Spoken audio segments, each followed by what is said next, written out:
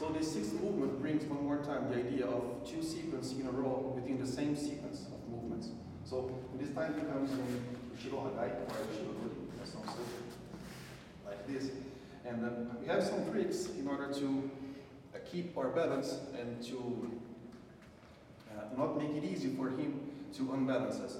So there are three main tricks, three main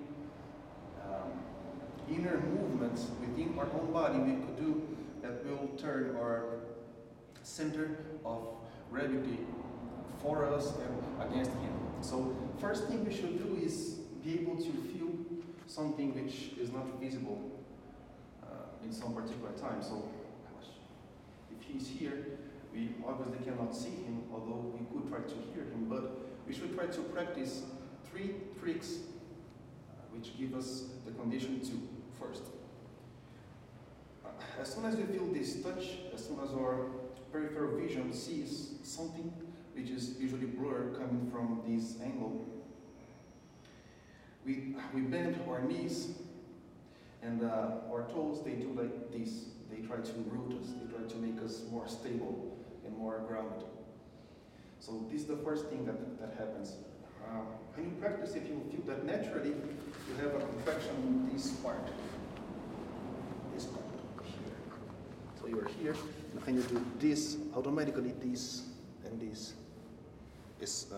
these muscles, they get contracted, and they help you, they assist you, making you more stable, more balanced.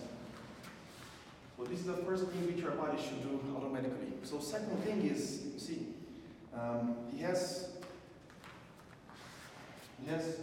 this pressure area around my chest and my arms. And if I take my balance in a shizen posture, in a natural posture, a shizen, I will have this.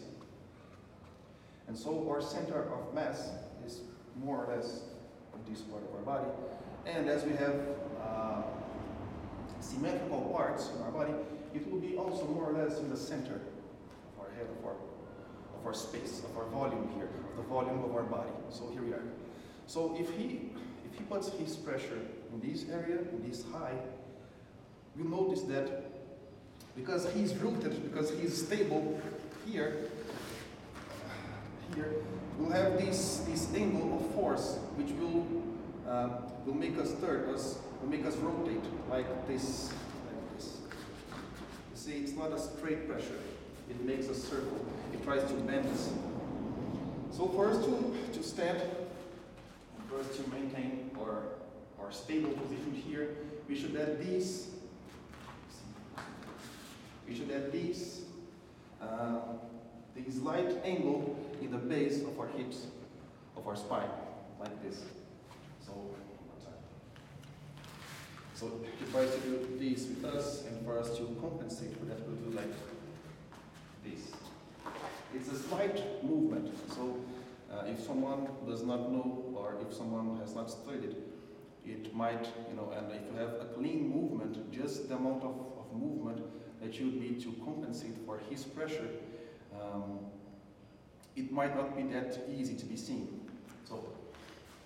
So let's review. First is toes and knees. Second is this angle. And third is, we have now the in part of our body more stable and more up to what he's doing. Now, if he manages to close this entire volume here, if he can contract both his hands strongly, tightly, and his forearms and arms, and his chest, and his scapulas, he will have a great pressure here.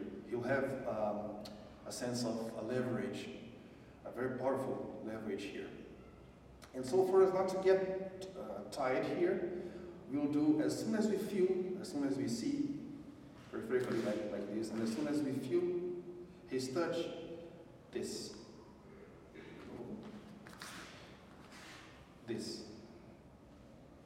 So if we take a close look here, it's this.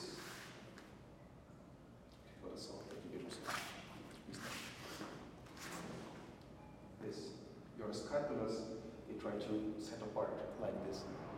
Do not try. A common mistake here is to try to use your shoulder, these muscles here, However, if you try to do this, you'll notice that you can't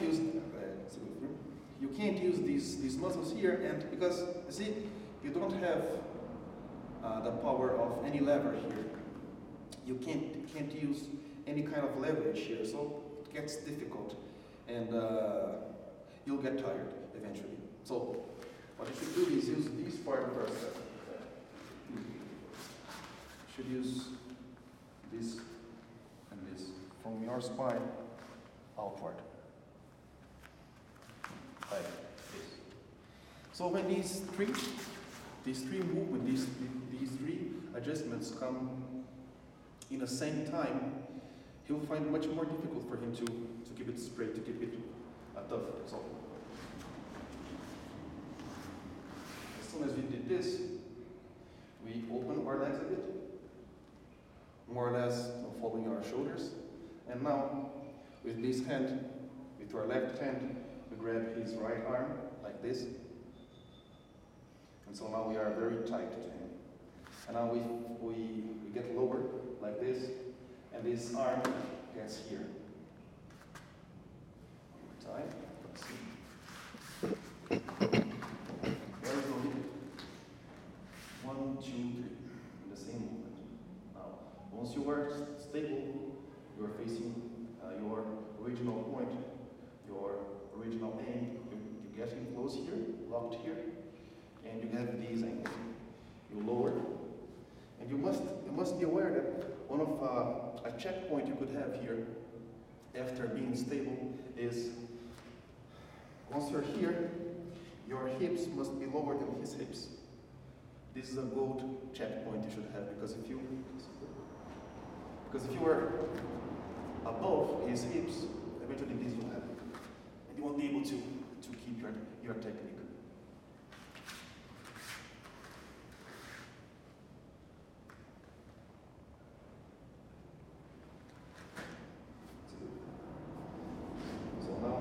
With your back straight, if you're looking there, and you do this in just one movement.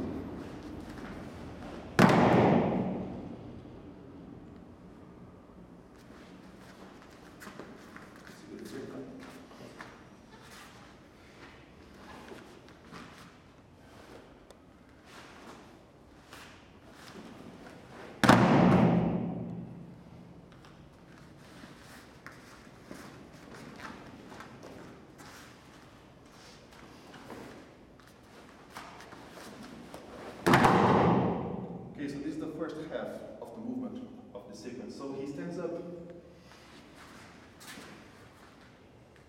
And now let's go to the second part of our movement. For the second part of our movement, he stands up and he comes one more time with a mawashikiri. So here we have to avoid his kick, and there are several ways, several taisabaki we could use for not getting hit and entering into his mai, into his guard. Now, we should notice that the most important thing is to keep your body protected. So for this, when he comes, this left arm, because he protects us like this, or shuto in our palm outward, and we should always try to use the points of our body. Points, points, points, as we have seen in the previous movements. So for this sequence, what to do is, we'll try to enter very tight in this empty space. In this empty space we have here. Because if you start to think and to analyze what's the danger of this kind of giri, of attack, you'll see that, okay, if you take this cross, for instance,